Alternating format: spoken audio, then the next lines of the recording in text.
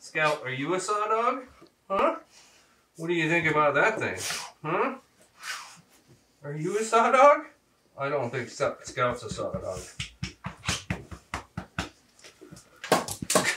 Honey, come here. Come here. Come here. Are you a saw dog? Huh? Are you a saw dog? What do you think about this thing? Oh, okay. Not a saw dog. You're a saw dog, Louie? Are you a saw dog? Huh? Are you a saw dog? You're not sure? I don't think you are either. That's okay. You're still a dog. Oh, hang on. Yeah, maybe you are a saw dog. Saw dogs.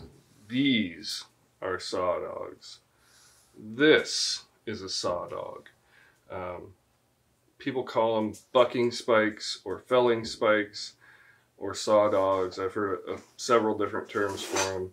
But basically what they are is something to stab into the log or the tree and give you a way to put leverage on the saw and the bar.